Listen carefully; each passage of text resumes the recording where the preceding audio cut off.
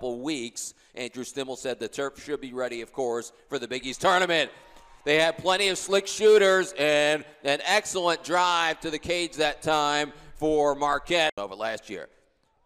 Nice step in and a score, easy dodge, and Jake Stegman having a fantastic year, the senior out of Chicago with his 16th goal of the season. You'll see a lot of Devin Cowan and Bobby O'Grady. That's Will Foster. They feed it inside and a score.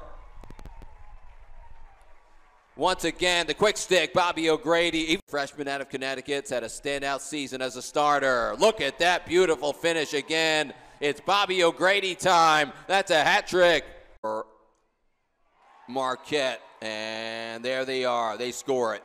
The Golden Eagles got Ben Williams. And now Marquette has his younger brother Luke taking faceoffs. Boy, Devin Cowan is really shining today. What a marvelous play that time by 29 in yellow. Marquette today, still a lot of lacrosse to happen. There's the game-tying goal, tied up. Luke Blank. Here's Villanova on the quick invert. Laws made the save. Woodward is a vacuum cleaner. Look at 77, try and go after it. Villanova riding hard. Pat Daly trying to take it away from him. Out of bounds. Who tries to save it? It's Marquette ball. As Villanova has the #1 man-down defense in the conference. Doesn't matter. Marquette takes their first lead of the game. They know how to shoot. They know how to finish. And there's another goal. That's David LaMarca, the pole goal. The long stick mini out of Loyola Blakefield with his first goal of the season. 2016 on both of those sides. Unbelievable players. On the doorstep, rocket finish. Andrew Bowman, the Canadian. Dipsy-do, and he dunks it right on Vuitton. Villanova had a nice comeback and win against Penn State.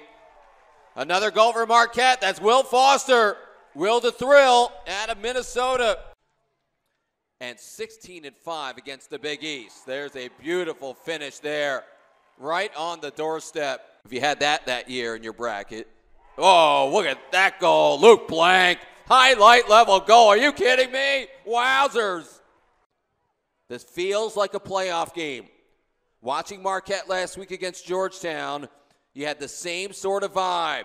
There's the turnaround, and Devin Cowan ties the game. Devin Cowan, Reed Caldwell keeping an eye on him.